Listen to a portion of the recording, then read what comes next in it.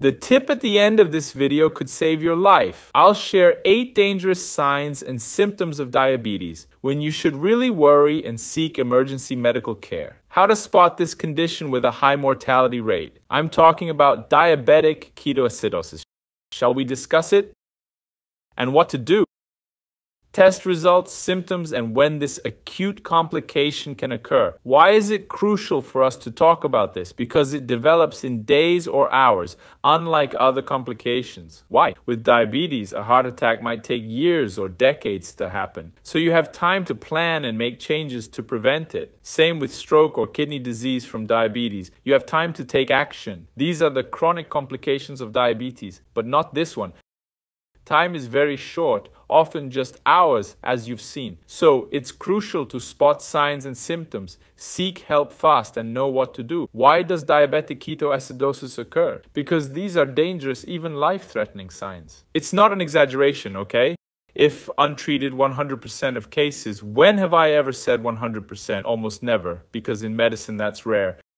There's a saying, in medicine and love, never say never or always, but here, yes, always. 100% of untreated ketoacidosis cases lead to death, and you'll see why. Let's talk about the signs, symptoms, and how it happens. We'll cover diagnostic criteria and a life-saving tip that's really useful. When I started my channel, my first video was motivated by diabetes mortality stats I'd seen. These statistics really caught my attention. Tens of thousands die from diabetic ketoacidosis complications, yet it's preventable. If you're aware of this, you can even prevent death. This statistic is painful because some diseases have no cure. Sometimes there's nothing you can do, you know? Some diseases just happen and we can't do much about them. But this is preventable. It's an avoidable cause of death. See how important this video is? So pay close attention to the signs and symptoms. There are 8. What are these signs? Sign number 1, you'll start feeling very thirsty. Why? When blood sugar rises, especially in diabetic ketoacidosis, you'll feel thirstier. Why? To balance high blood sugar, your body tells you to drink more water. It's a way to offset the sudden spike in blood sugar levels. So, intense thirst. You wake up to drink and urinate more often. Instead of 5, 6 glasses daily, you're now drinking 15, 20. It's a noticeable change. Increased thirst. Often people overlook it due to easy fixes. I'm drinking more, but it's probably the heat or something new I'm doing. And so it continues and progresses. Why does this happen so quickly? Diabetic ketoacidosis is an acute complication of type 1 diabetes. Type 1 diabetes is an autoimmune disease.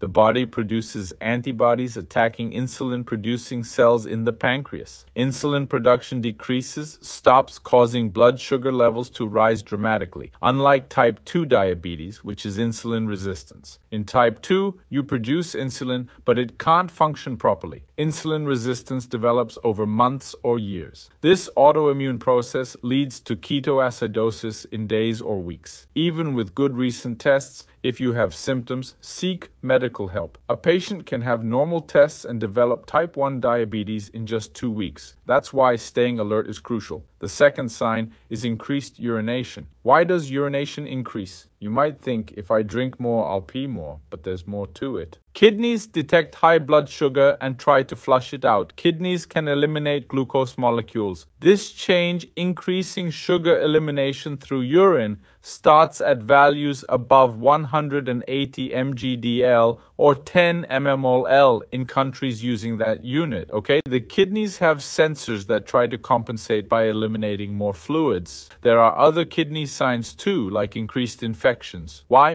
More glucose is available for bacteria and fungi to grow, leading to urinary infections.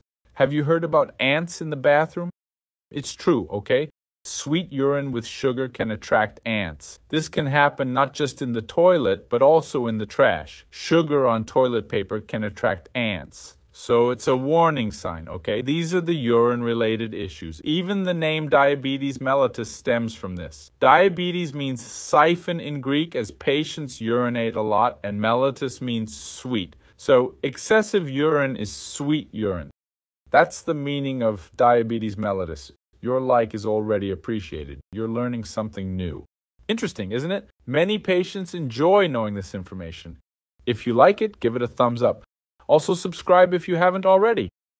Let's continue with the signs and symptoms. The third sign is breath. There's something called ketone breath. This breath is so distinct that it can even suggest diabetic ketoacidosis to those familiar with it. But why does this happen? Without insulin to move blood sugar into cells and muscles, you lack energy, right? The body tries to fix this by producing ketones for energy. Simply put, unable to use sugar, it activates another energy pathway, releasing ketones through breath. There are other ways, but the lungs help offset high toxic levels by expelling ketones through breath, causing ketone breath or halitosis. The fourth sign, interestingly, is weight loss. Why is this interesting? Many think diabetes causes weight gain, not loss. Actually, when blood sugar is high without insulin, you lose weight. Why? Insulin takes sugar, puts it in muscles, and stores it as energy. Without insulin action, you'll experience weight loss. This weight loss has no apparent cause, no new diet, exercise, or routine changes. You're losing weight without knowing why. A 10% or more weight loss in 6 months is significant and requires medical investigation. Blood sugar levels and other conditions like thyroid need to be checked. In diabetic ketoacidosis, weight loss occurs due to what I explained. Sign number 5. Nausea and vomiting. I'll add that abdominal pain is also common. Why nausea and vomiting? Your body starts producing substances that make your blood more acidic. You lose appetite, energy, and feel nauseous, often vomiting. When I worked in the ER, I clearly remember diabetic ketoacidosis patients. Many reported abdominal pain, nausea, and vomiting. So it's a sign you really need to pay attention to. Does this mean everyone with nausea or vomiting should rush to the hospital? No. You need to look at other signs and symptoms too. Are you vomiting, drinking lots of water, urinating frequently, and losing weight? These are puzzle pieces that lead to the diagnosis. I'll discuss the diagnosis more, but it's important to highlight this. Sign number 6 is shortness of breath. In medical terms, we call this kusmal breathing. Why? As ketone bodies build up in our blood and body, the lungs try to expel them. You might experience rapid breathing, shortness of breath, and sometimes an increased heart rate. This is a distinct medical sign, not very practical for you to spot. But I'll emphasize the shortness of breath, okay? Number 7, which is also quite noticeable, is fatigue, exhaustion, and reduced physical fitness. It's like you wake up tired. Many patients say, "I'm waking up exhausted." And this develops pretty quickly, all right? It's not the kind of fatigue that's been ongoing for 5 or 6 years. It's tiredness that's come on in the last 2 weeks, okay? Why? Your body can't use blood sugar for energy. Insulin isn't working. You lack insulin. You can't produce it. So what happens next? Your body can't use that sugar for energy in your muscles and cells. So fatigue is one of the most noticeable signs. This is easy to spot, unlike shortness of breath. Fatigue is a symptom people notice, and it's present in almost all cases of ketoacidosis. Sign number 8 is mental confusion. It becomes harder to think clearly because the brain lacks energy too. Now, what are the diagnostic criteria? I'll discuss the criteria for diabetes, pre-diabetes, and how to recognize ketoacidosis through tests. Let's look at the first table then. I've included a table to make it easier to follow along with this video. I can diagnose diabetes using 4 different tests. The first test is fasting glucose. A diabetes value is 126 or higher. Between 125 and 100 is prediabetes. Many say prediabetes doesn't exist, but it does, okay? This isn't a myth. A normal value would be 99 or less. I've included millimoles per liter in the table for countries using different units. Another crucial test is glycated hemoglobin. What's that? It's the average blood sugar level over the last 90 days. When properly used, it's valuable for diagnosing diabetes. Fasting glucose has some limitations. I could make a video about that if you'd like, okay? Glycated hemoglobin reflects the average, useful for diagnosis and treatment monitoring. A value of 5.6 or less is considered normal. 5.7 to 6.4 indicates prediabetes. 6.5 and above is diabetes. It's important to note there are 2 other tests. What's the random blood glucose test? It's a glucose test done at any time of day, without a scheduled appointment, for instance. For diagnosis, the patient must show signs and symptoms. Can we have the signs and symptoms I mentioned? Yes, along with this glucose reading. That's why it differs, needing a value of 200 or higher. This diagnostic criterion exists but isn't often discussed. Another widely used test is the oral glucose tolerance test. What's that?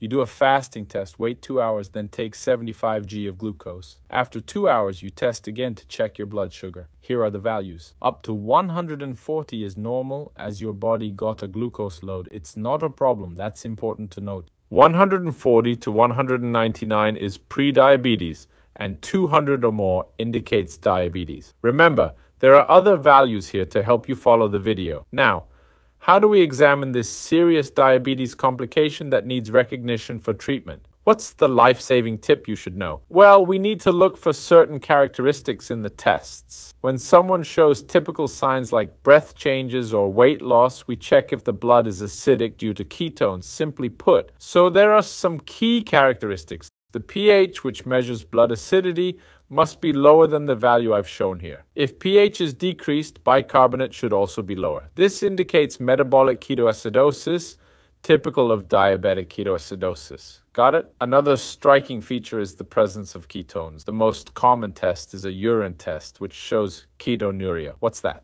It means ketones in urine, indicating this condition, okay? Some meds can cause this. Ketone bodies in urine strongly suggest it. With acidic blood, these symptoms, high blood sugar and urine ketones, we can diagnose diabetic ketoacidosis. Now, here's the life-saving tip I mentioned. If you suspect these signs and symptoms, what should you do? Besides going to the ER, you know not to wait for an appointment. If you suspect someone has these symptoms, hydrate them. Give them water.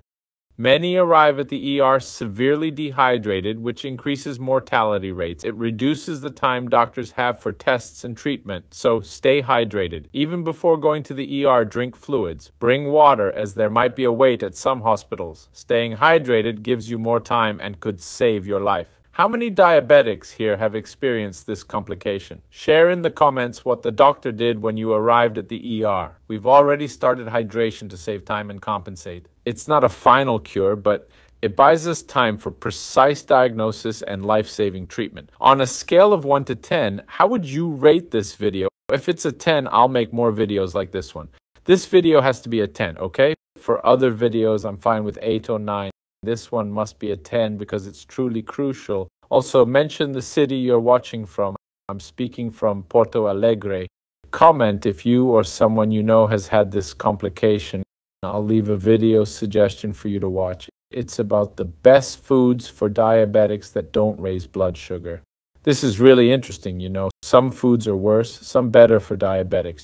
You need to have this knowledge too. Click here to be directed to that video. Take care. See you next time.